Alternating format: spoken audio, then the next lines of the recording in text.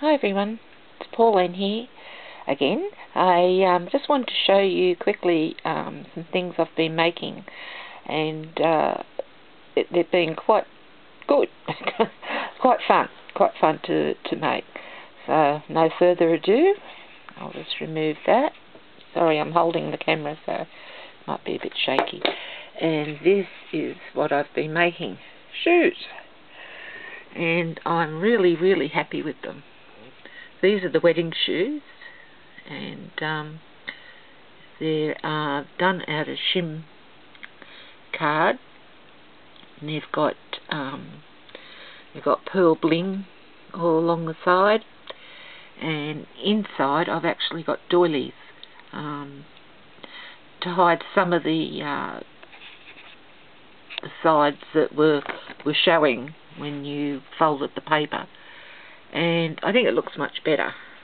Sorry about the shaking. And on the back are these ones. They're falling off their chair.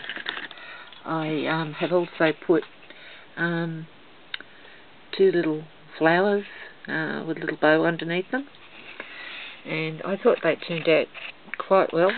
I'm pleased with them. The one down here is Dorothy's slipper. It's ruby red.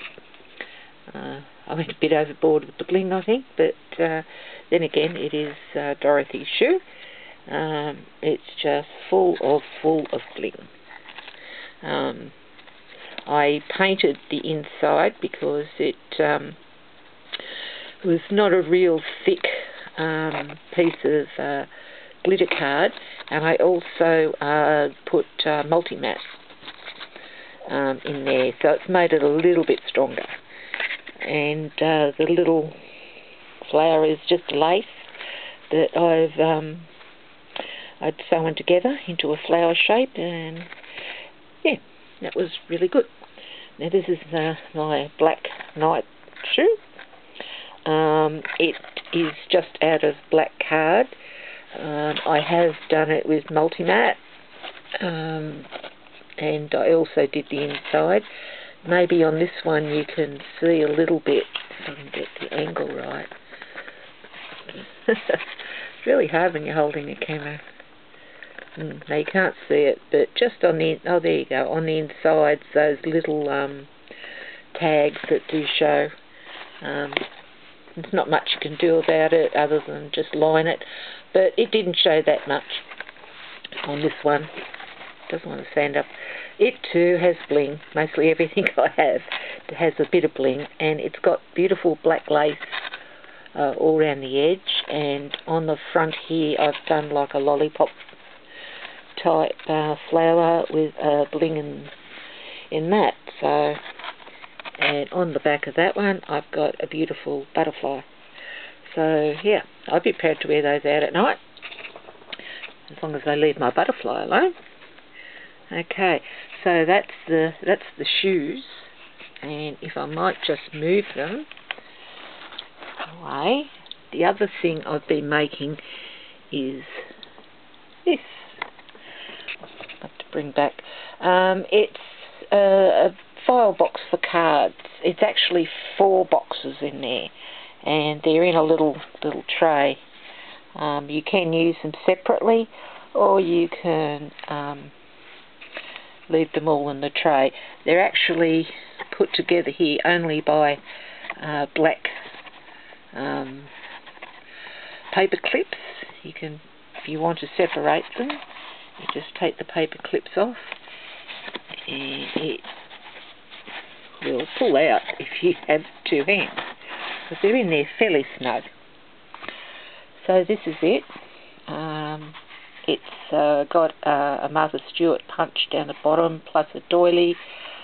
These are Sizzix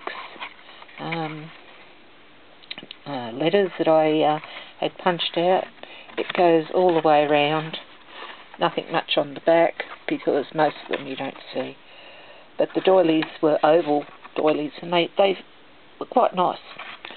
So yeah, and the tray is this. I'll take that out. There we go.